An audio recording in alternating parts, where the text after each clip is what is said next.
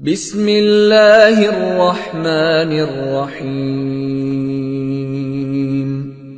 قل هو اللہ احد اللہ الصمد لم یلد ولم یولد ولم یکن له کفوا احد۔ آپ نے ابھی تک ہمارا چینل سبسکرائب نہیں کیا تو اسے سبسکرائب کر لیجئے اور بیل کے آئیکن کو پریس کیجئے تاکہ ہر آنے والی نئی ویڈیو کا نوٹیفیکیشن آپ کو مل سکے۔ اعوذ باللہ من الشیطان الرجیم، بسم اللہ الرحمن الرحیم۔ میرے پیارے بہنوں اور بھائیوں، امید کرتی ہوں کہ آپ سب خیریت سے ہوں گے۔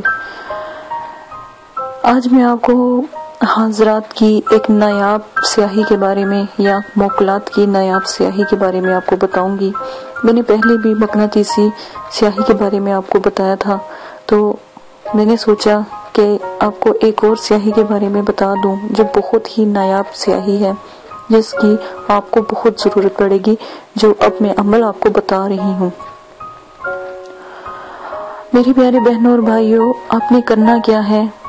آپ نے 2 مٹی کے پیالے یا 2 مٹی کے چراغ لے لینے ہیں بڑے۔ آپ نے سب سے پہلے کیا کرنا ہے؟ کافور لینا ہے اور گلاب کا عطر لینا ہے، گلاب کی خوشبو لینی ہے۔ اس کو کافور کو اس کے اندر 72 گھنٹوں کے لیے ڈال کر ڈھانپ کر چھوڑ دیں۔ جب اچھی طرح کافور اس کے اندر گھل جائے یا اچھی طرح کافور مکس ہو جائے تو آپ نے اس کے اندر روئی کو ڈبو دینا ہے۔ پھر روئی کو نکال کر خشک کر لینا ہے یا سکھا لینا ہے۔ پھر آپ نے کیا کرنا ہے؟ 2 چراغ لینے ہیں۔ ایک چراغ میں چمیلی کا تیل ڈالنا ہے، دوسرے چراغ کو آپ نے بھی استعمال نہیں کرنا، پہلے آپ چمیلی کا تیل ڈالیں۔ پھر جو روئی آپ نے سکھا کر رکھی تھی کافور والی اور جو گلاب کی عطر والی ہے، اس کو آپ نے کیا کرنا ہے؟ آپ نے وہ جو تیل آپ نے بنایا تھا، چمیلی کا چراغ میں ڈالا تھا، اس میں اس کا فیتا بنا کر آپ نے اس روئی کا اس تیل میں لگا دینا ہے اور پھر آگ یا دیا روشن کر لینا ہے۔ جیسے ہم دیا بناتے ہیں اسی طرح اس کو بھی دیا روشن کر لیں۔ دیا کو روشن کر کے آپ نے اوپر اس کے تو جو دوسرا چراغ ہے نا وہ رکھ دینا ہے۔ تو آپ دیکھیں گے کہ نا دوسرے چراغ کے اوپر سیاہی جمنے لگ گئی ہے، بالکل اوپر ہو، ٹھیک ہے، بالکل بھی ہوا جو ہے یا دیا جو ہے ادھر ادھر نہ ہو، بالکل اوپر جو اس کے نا جتنی بھی جو سیاہی جو دھوئیں سے نکلے گا، جتنا بھی چراغ کا دھواں ہوگا اوپر والے بڑے چراغ کے اوپر جمع ہوتا رہے گا، آپ دیکھیں گے، ٹھیک ہے۔ جب وہ اچھی طرح کافی سارا جو دھواں ہے وہ جمع ہو جائے، یہ چراغ کے اوپر جو کاجل سا ہے وہ بن جائے، تو اس کو اتار کے آپ نے کسی ڈبی میں آپ نے اس کو ڈال لینا ہے، محفوظ کر لینا ہے، ٹھیک ہے۔ اور کاجل میں تھوڑا سا جو گلاب کا عطر ہے وہ بھی آپ نے ملا دینا ہے، ٹھیک ہے۔ آپ نے گلاب کا عطر ملا دیں یا چمیلی کا ملا دیں، ٹھیک ہے۔ ویسے تو کوئی بھی عطر آپ ملا سکتے ہیں، لیکن یہ دونوں نایاب ہیں، تو آپ نے اونچا رکھ کر جب اس کا کاجل ہو جائے تیار تو اس کو کاجل کو اتار کر آپ نے ایک ڈبی میں محفوظ کر لینا ہے، اور وہ اس کے اندر آپ نے کوئی عطر ڈالنا ہے تاکہ وہ کاجل کی صورت اختیار کر جائے، ٹھیک ہے۔ آپ ہمیشہ یاد رکھیے گا جو عطر ہوتے ہیں یا جو گلاب کے یا چمیلی کے ہوتے ہیں وہ تیل کی صورت میں ہوتے ہیں، تیل کی طرح کے ہوتے ہیں، ٹھیک ہے۔ ان کی جو کوالٹی ہوتی ہے وہ تیل والی ہوتی ہے، پانی والی نہیں ہوتی، نہ ہی وہ اسپرٹ والی ہوتی ہے، ٹھیک ہے۔ آپ نے لازماً یہ کر لینا ہے۔ تو یہ آپ کے لیے جو موکل کی جو سیاہی ہے وہ تیار ہو جائے گی، تو وہ آپ نے جون سا بھی ہم آپ کو تعویذ ویڈیو میں سینڈ کریں گے، آپ نے وہ تعویذ کو لکھ لینا ہے۔ لکھنے کے بعد آپ نے اس کے اندر جو عطر ہے گلاب کا وہ لگا لینا ہے سیاہی والے حصے پر، ٹھیک ہے۔ اس کے بعد آپ نے کالی سیاہی لگانی ہے، بالکل صفائی سے لگانی ہے کالی سیاہی جو آپ ڈبی میں بنا کر رکھیں گے، ٹھیک ہے۔ اور اس کے بعد آپ نے تھوڑا سا چمیلی کا تیل اوپر لگا دینا ہے سیاہی کے اوپر یا اس خانے کے اوپر تاکہ چمک پیدا ہو جائے۔ تو پھر موکلات کی پھر حاضری کو دیکھیے گا، پھر موکلات الحمدللہ حاضر ہو جائیں گے، ٹھیک ہے۔ آپ نے لازماً یہ کرنا ہے۔ یہ جو سیاہی ہے آپ انڈے پر بھی لگا کر عمل کر سکتے ہیں، اور آپ انگوٹھے پر بچے کے بھی لگا کر عمل کر سکتے ہیں، تعویذ میں لگا کر بھی عمل کر سکتے ہیں، نگینے کے اوپر بھی آپ موکلات کی حاضری کروا سکتے ہیں، انگوٹھی کا نگینہ ہوتا ہے اس کے اوپر بھی آپ یہ جو مقلات کی حاضری کروا سکتے ہیں، آپ ایک دفعہ کر کے دیکھیں تو صحیح، انشاءاللہ آپ ضرور کامیاب۔ دیکھیں آپ نئے ہوتے ہیں نا تو عمل آپ کریں، ایک دفعہ کا فیض نہیں ہوگا تو دوسری دفعہ کو آپ کو اس کا فیض مل جائے گا، تیسری 2 دفعہ نہ ہو تو تیسری دفعہ اللہ پاک انشاءاللہ ضرور آپ کو آپ کے عمل میں فیض بخشیں گے، کیونکہ ایک دفعہ آپ کوئی غلطی کر رہے ہوتے دوسری دفعہ وہ نہیں کرو گے، آداب میں فرق نہیں لاؤ گے، تیسری دفعہ انشاءاللہ ضرور ہاں جو مقلات کی حاضری وہ ہو جائے گی۔ محنت کرنے سے ہی عظمت ہے نا، محنت کریں گے تو انشاءاللہ ضرور ملے۔ اسی کے ساتھ اجازت دیجیے گا، حاضرات کی یہ جو اعلیٰ قسم کی سیاہی ہے یہ لازمن بنا لیجیے گا، ٹھیک ہے؟ اپنا بہت زیادہ خیال رکھیے گا، دعاؤں میں یاد رکھیے گا، اور کمنٹس ضرور کیا کریں تاکہ ہمیں پتہ لگے کسی چیز کی سمجھ نہیں آ رہی یا کوئی چیز نہیں مل رہی تو کمنٹس باکس میں کمنٹس کر کے آپ پوچھ سکتے ہیں، کمنٹس کریں، کوئی بات سمجھ نہیں آ رہی لائک کریں، شیئر کریں، لائک ضرور کر دیا کریں ویڈیو کو تاکہ ہمیں پتہ لگ سکے، ٹھیک ہے؟ اجازت دیجیے گا، اللہ حافظ۔ بسم اللہ الرحمن الرحیم۔ شروع اللہ کے نام سے جو نہایت رحم کرنے والا ہے۔ دعا کرتی ہوں کہ میرے سارے سبسکرائبر بہت اچھے ہوں گے، اپنے اپنے گھروں میں خوش ہوں گے، پریشانی ان کے قریب نہ آئے، اور تمام اللہ پاک ان کی پریشانی کو ختم کر دے۔ اسی کے ساتھ اپنی ویڈیو کا عنوان شروع کرتی ہوں۔ میری ویڈیو آج جادوئی سیاہی یعنی مقناطیسی جادوئی سیاہی، جن پری حاضرات مقلات کے لیے کمال کی سیاہی آج میں آپ کو بتانے جا رہی ہوں، غور سے سن لیجیے گا۔ اور یہ جو وقاص صاحب ہیں، بھائی وقاص آپ اور جو یہ بادشاہ بھائی ہیں جن کا یہ چینل ہے بادشاہ کے نام سے، وہ بھائی تو لازمن سن لیں۔ آپ نے 1000 دفعہ مجھ سے پوچھا ہے کہ جادوئی سیاہی کہاں ہے، کیا ہے، تو میں دوبارہ سے یہ ویڈیو بنا رہی ہوں۔ آپ کو نہیں پتہ لگ رہا، میں نے مقناطیسی جادوئی سیاہی میں بھی یہ ویڈیو بتائی تھی، آپ دوبارہ بتا رہی ہوں، غور سے سن لیں۔ آپ نے کیا کرنا ہے، جائفل 1 عدد، بڑی ہڑیڑ 1 عدد، جائفل 1 عدد، بڑی ہڑیڑ 1 عدد، جائفل 1 عدد، بڑی ہڑیڑ 1 عدد، رائی کے دانے ہوتے ہیں، رائی کے دانے ہوتے ہیں آدھا چٹان، سرما سیاہ حسب ضرورت، ارنڈی یا ارنڈ کا تیل، ٹھیک ہے، حسب ضرورت۔ یہ 2 نام ہیں، دونوں ناموں میں سے ایک نام آپ لے لیجیے گا۔ ارنڈ کا تیل یا ارنڈی کا تیل، ارنڈ کا تیل یا ارنڈی دونوں میں سے ایک آپ کو تیل لینا ہے۔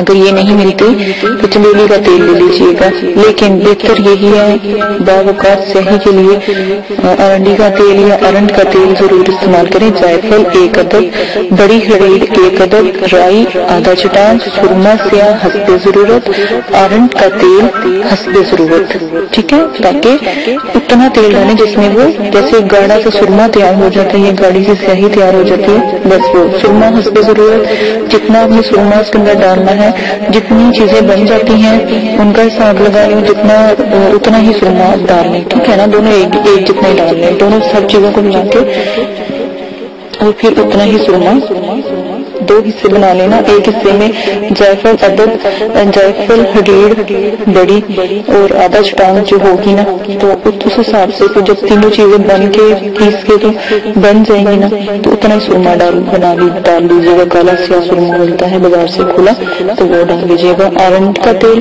اس کے اندر حسب ضرورت ڈال لیجیے گا، نہ زیادہ پتلا بنائیے گا، اور گاڑھا گاڑھا ایسے جیسے کاجل بنتا ہے ایسا بنا لیجیے گا۔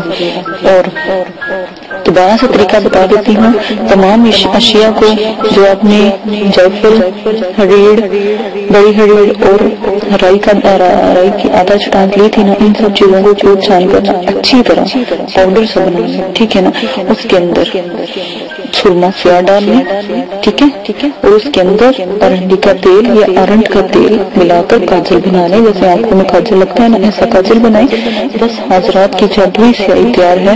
یہ مقناطیسی حاضرات اور جادوئی سیاہی ہے، اس کے ساتھ آپ حاضرات باوقات طریقے سے دیکھ لیں گے، بھولنا نہیں، بار بار کہہ رہی ہوں، کسی غلطی کی کوئی گنجائش نہیں ہے۔ سیاہی میں نے اعلیٰ قسم کی بتا دی ہے، چھوٹی سی سیاہی 50 سے آرام سے ملے گی، آپ لے آئیے گا، ٹھیک ہے؟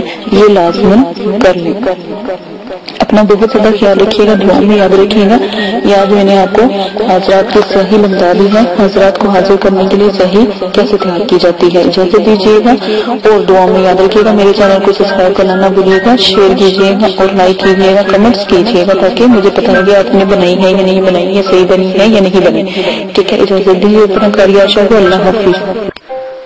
اعوذ باللہ من الشیطان الرجیم، بسم اللہ الرحمن الرحیم۔ میرے پیارے بہنوں اور بھائیوں اور میرے پیارے سبسکرائبر، دعا کرتی ہوں کہ آپ سب خیریت سے ہوں گے اور اللہ پاک آپ کے تمام پریشانیوں کو ختم کریں، آمین ثم آمین۔ اسی کے ساتھ اپنی ویڈیو کو آج میں عنوان شروع کرتی ہوں۔ امید ہے کہ آپ کو میری پہلی ویڈیو اچھی لگ رہی ہوں گی اور حضرات کے بارے میں اور پریوں کے بارے میں آپ کو یہ ویڈیو پسند آئی ہوں گی۔ میں پہلے حضرات کی ویڈیو بنا رہی تھی، لیکن اس سے مجھے یہ ہوا کہ بہت سے بھائیوں نے کہا کہ ہمیں پری کا عمل چاہیے، تو میں نے سوچا کہ پری کا بھی عمل بہت آسان ہے، جو میں آپ کو بتاؤں گی بہت نایاب ہے، نوری ہے، اللہ کے کلام کے ہیں، تو کیا ہی مذائقہ ہو کہ پہلے میں آپ کو کچھ پریوں کے بارے میں بتا دوں۔ تو پھر کچھ بھائیوں نے کہا، بہنوں نے کہا کہ ہمیں تھوڑی سی دقت پیش آ رہی ہے، آپ تھوڑا سا اور اس کو وضاحت سے، اور اس کے لیے اگر آپ کے پاس کوئی بہتر چیزیں ہیں تو وہ ہم سے شیئر کریں تاکہ ہم اس میں عبور حاصل کر سکیں۔ تو میں نے پہلے حادثات کی اور جنات پری مخلوقات کی سیاہی بتائی کہ سیاہی کیسے بنتی ہے، کاجل بتایا کاجل کیسے تیار ہوتا ہے، وہ مقناطیسی کاجل کا اگر آپ وہ لگاتے ہیں کسی بچے کے ہاتھ پہ یا اپنے ہاتھ پہ، ہتھیلی پہ، انگوٹھے پہ، انگوٹھی کے ناخن پہ اور انڈے پہ، تو آپ دیکھیے گا کہ حضرات کا نزول کتنا خوبصورت اور کتنا اعلیٰ قسم کا ہوگا، اور آپ کو کوئی بھی اتنی زیادہ پریشانی نہیں ہوگی اور نہ ہی آپ کو محنت کرنی پڑے گی۔ اسی کے ساتھ آج میں آپ کو جو جنات مخلوقات حضرات کے جو عمل ہوں گے اور جو حضرات جو بلند حضرات ہیں ان کے عمل میں جو اگربتی کا استعمال کیا جائے گا وہ میں بتاؤں گی۔ عام اگربتی بھی کام کرتی ہے، لیکن جو اگربتی میں آپ کو بتاؤں گی وہ بہت ہی بلند اور بہت ہی اعلیٰ قسم کی ہوگی، اس سے حضرات مخلوقات پری جن ہمزاد مقناطیس کی طرح کھینچے چلے آئیں گے۔ جیسے مقناطیس لوہے کو اپنی طرف کھینچتا ہے، اس طرح جیسے ہی وہ جلے گی، اس سے خوشبو روشنی پھیلائے گی تو ان کا نزول جلدی ہوگا۔ اس لیے میں نے چاہا کہ آپ کو حضرات کی اور جنات پری مخلوقات کی جو اگربتی ہے وہ بتا دوں، آپ وہ بنانا سیکھ لیں۔ سب سے پہلے آپ نے کیا کرنا ہے، دیکھیں ایک چھوٹی سی بات میں آپ کو بہت اچھی اور آپ ہی کے لیے ہے، آپ کے فائدے کے لیے ہے، بتاتی چلوں کہ بعض عمل میں یا بعض اعمال میں پڑھا ہوگا کہ آپ نے یا کوئی کسی نے بتایا ہوگا کہ آپ قدو، عنبر، مشک، زعفران کے بخورے جلائیں۔ بخورے کا مطلب ہوتا ہے اگربتی، ٹھیک ہے نا، یا جیسے سفوف ہوتا ہے اس کو بھی کہتے ہیں، تو وہ جلائیں، یہ اس قسم کی اگربتیاں جلائیں، ان کی اگربتیاں بنائیں اور پھر جلائیں۔ اب آپ خود ہی فیصلہ اور انصاف کریں گے، غریب انسان، غریب آدمی یا غریب میری بہن جو گھر میں پیٹ بھر کر روٹی تک نصیب ہوتی، وہ اتنی قیمتی اگربتی کہاں سے خرید کر لائے گی اور کیسے جلائے؟ اس سے بہتر تو وہ خود اپنے گھر میں کھانا نہ ڈلوا لے، کھانا یا پانی یا اپنے بچوں کی پرورش نہ کر لے، یا وہ شخص جو باہر محنت کرتا ہے وہ کہاں سے اتنی مہنگی یہ مشک و زعفران اور یہ عنبر کی خوشبوئیں کہاں سے وہ خرید کر لائے؟ عنبر، مشک، زعفران اتنے مہنگے ہیں کہ ہزاروں کے بھی آپ لے کر آئیں تب بھی کم ہے۔ ان کی خوشبو کے آگے جو میں آپ کو اگربتی یا جو میں آپ کو سفود بتاؤں گی کوئی حیثیت نہیں رکھتا، انتہائی بلند اور بالا ہے، یہ بہت چھوٹے ہیں۔ مشک، زعفران اور دوسرے عنبر اس سے کو کہیں بلند ہے اور کہیں برکت والا ہے۔ آپ وہ والی اگربتی وہ والا سفود بنائیں، انشاءاللہ آپ حضرات جنات پری کو آرام سے اپنے پاس بلا سکیں گے۔ قابو نہ کریں، دوستی کر لیں، چاہت جیسی برتیں گے ویسا سچ مسکراہٹ آپ کو سلا ملے گا۔ تو آپ کو آج میں ایک ایسی اگربتی پیش کرنے جا رہی ہوں جو جن کی چیزیں بھی بہت سستی اور خوشبودار ہوں، ٹھیک ہے۔ تو ان اجزاء کو آپ نے کیا کرنا ہے، کوٹ کر تھوڑا تھوڑا سا جلائیں، جیسے تھوڑے سے کوئلے آپ دہکا لیں، ٹھیک ہے، بس ان کے اوپر تھوڑا سا یہ سفید ڈالیں تو آپ کا پورا کمرہ، اگر بتی تو کیا اہمیت رکھتی ہے کہ پورا کمرہ مہکا دے گی، ٹھیک ہے، جو بھی آپ کو سفید بتایا جائے گا۔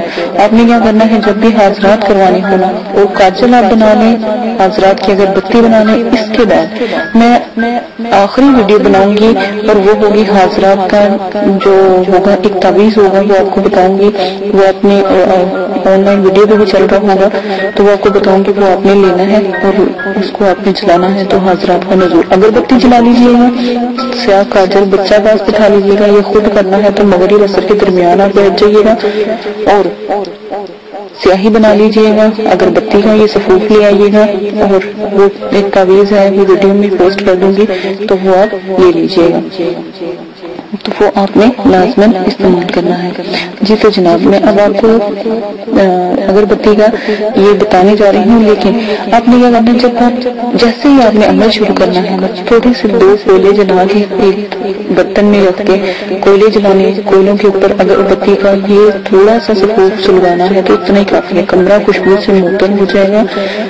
یا تھوڑا سا اس اجزاء کو جلائیں، جیسا آپ کا دل چاہے استعمال کریں۔ ان اجزاء کی خوشبو سے دور دور سے حاضرات اور روحیں، مقلار اور جن، پری، ہمزاد مقناطیس کی طرح دیوانہ وار کیجیے آئیں گے، وہ اس خوشبو کے دیوانے ہیں۔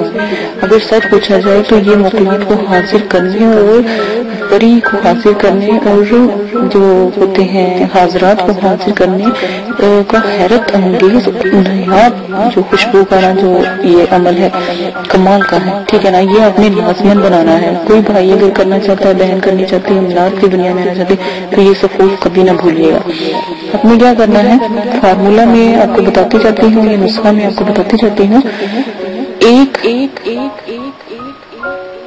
برہم بوٹی 1 تولہ، نمبر 1۔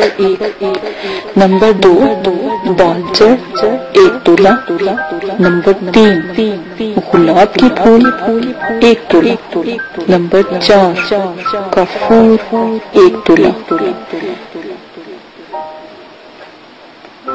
دیوار کا برادہ 1 تولہ، مشک دانہ 1 تولہ، سفید سندل کا برادہ 1 تولہ۔ نمبر 8 ناگر موتھا، کیا ناگر موتھا 1 تولہ۔ نمبر آ جاتا ہے اب 14 جائفل 1 تولہ، 15 4 تولہ۔ کل اجزاء ملا کر 22 ہو گئے۔ اب دوبارہ سے میری ویڈیو کو کاؤنٹ کر لیجیے گا، آپ کو دوبارہ میں بتا دیتی ہوں صرف آپ کی خاطر، آپ اگر محنت کرتے ہیں تو میں کہتی ہوں آپ کی محنت رائے گا نہ جائے۔ دوبارہ سن لیں، نمبر 1 باہم بوٹی 1 تولہ، نمبر 2 بال چڑ 1 تولہ، نمبر 3 گلاب کے پھول 1 تولہ، نمبر 4 کفور 1 تولہ، نمبر 5 دیوانہ کا برادہ 1 تولہ، نمبر 6 مشک دانہ 1 تولہ، نمبر 7 سفید سندل کا برادہ 1 تولہ، نمبر 8 ناگر موتھا 1 تولہ، جائفل نمبر کہاں تھی، ہاں جی غلط، تھوڑا سا یہاں سے ایک اور لائن آتی ہے، ٹھیک ہے، وہ بھی میں آپ کو بتاتی جاتی ہوں۔ آپ نے کی چیزیں جو سی ہیں، ناگر موتھا 1 تولہ، نمبر آ جاتا ہے 9، رال 1 تولہ، نمبر 10 اسگھن بال۔